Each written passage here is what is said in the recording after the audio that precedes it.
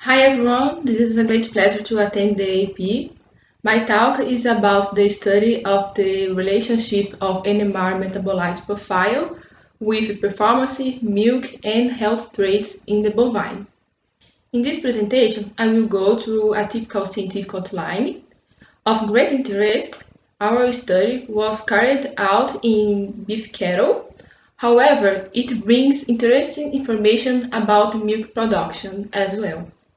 In cattle, phenotype is of great importance for precision livestock farming, both because it is the basis of the genetics and genomic selection that allows the identification of superior animals, resulting in greater productive efficiency, and because it can help in management, where how much more accurate for phenotyping, more precise will be the decision making in the field, helping in the farms with decisions. However, in cattle farming, we are dealing with complex traits most of the time, including production and health traits. These traits are of extreme relevance for cattle production, and finding accurate means to predict them can offer great return for animal production. For this, an alternative that can assist the study and improvement of phenotyping these traits is metabolome. It is a technique of broad inference about animal physiology which enables the search for biomarkers. Then, with that, we hypothesize that the blood serum and cholesterol weight metabolomes related to productive performance, milk composition, and health traits in periparturient beef heifers.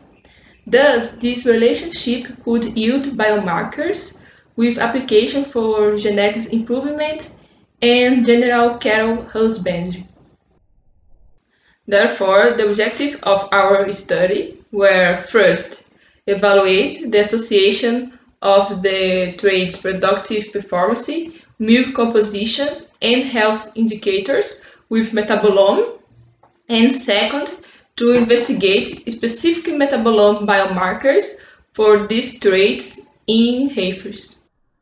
We evaluate 36 crossband pregnant heifers, and they were crosses of Bos Taurus breed, and the animals entered in the experiment shortly after weaning and stay in until 1 week prior to calving.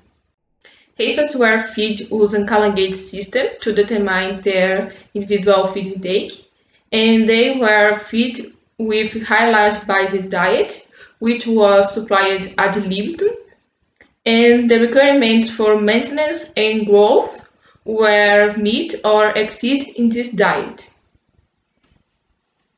Here we have phenotype timeline. Thus, the beginning of the experiment was called late gestation, which consists of 33 days prior to calving. In here, we collect productive performance traits. In calving, we collect blood serum and cholesterol to assess health indicators traits. And in the nurse, which consists of 37 days post-calving, we collect milk to evaluate its composition. And in each of these physiological status of heifers, blood serum were collected for further metabolomic analysis together with cholesterol. For the productive performance traits, we measure animals' body weight throughout the experiment and measure the phenotype hip-eye area and hump fat thickness that are indicators of body composition. Then we determine feed efficiency using residual feed intake, which is given by the difference between feed intake predicted and feed intake observed, and the prediction was made according to leanness, fatness, age, and days in gestation of the heifers. In relation to milk composition, we collect milk from heifers 47 days post-calving, and we analyzed a number of characteristics, but for this study, we focus only on fat and protein. For health indicators, we evaluate the immune response capacity of the heifers against a specific antigen. For this, we challenge the animals with ovalbumin, as it is a novel protein for the heifers. And the challenge consisted of 2 vaccinations with ovalbumin. Then, after calving, we collected blood and cholesterol from heifers, where blood, serum, and cholesterol A were processed using ELISA to measure total IgG and specific IgG to ova.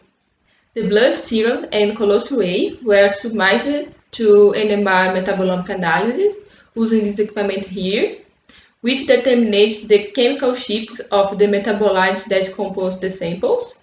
And next, we analyze these chemical shifts to identify specific metabolites.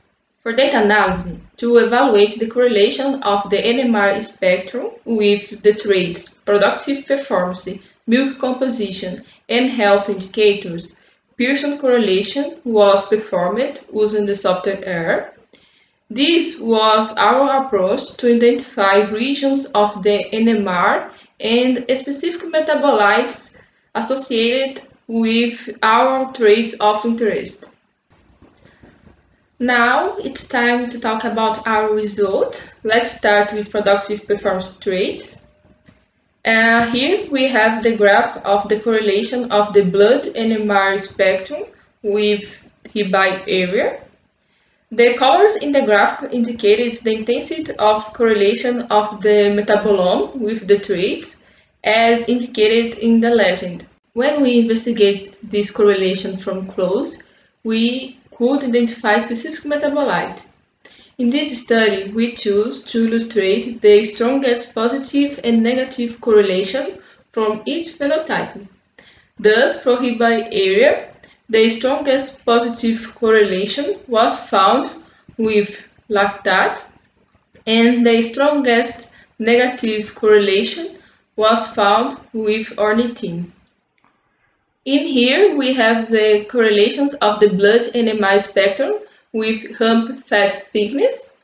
We also had several correlations between these characteristics with NMR spectrum, and we identify creatinine as the metabolite with strongest positive correlation with the trait, and creatine with the strongest negative correlation with hump fat thickness. Among all of characteristics for productive performance, residual feed intake had the highest amount of high correlations with the NMR spectrum, and probably due to the fact that the residual feed intake is a trait consisting of the combination of several parameters. For residual feed intake, we highlight the associations found with valine and citrate. Now talk about milk composition. For most of it, the milk fat was inversely correlated with NMR spectrum. Thus, we only have an example of negative correlation, that is the citrate. Unlike milk fat, milk protein has a strong positive correlation with NMR spectrum, and we identify alanine with strong positive correlation with the trait, and glycine with strong negative correlation with milk protein. When it comes to specific immune response, we notice that blood IgG ova has a predominance of negative correlation across the spectrum, while in the cholesterol IgG ova, the correlations were mostly positive. We identified the metabolites isoleucine and glucose correlating blood IgG ova, and we are able to identify the metabolites citrate and galactose 1-phosphate correlating with cholesterol IgG ova.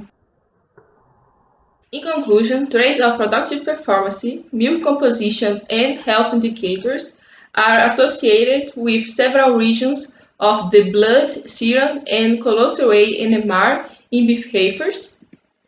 Many identifiable metabolites have strong associations with production and health traits with strong potential for acting as biomarking. And continual research will seek for more potential biomarkers to develop screen panels for complex traits of farming interest. With that, we would like to acknowledge this institution for supporting our research.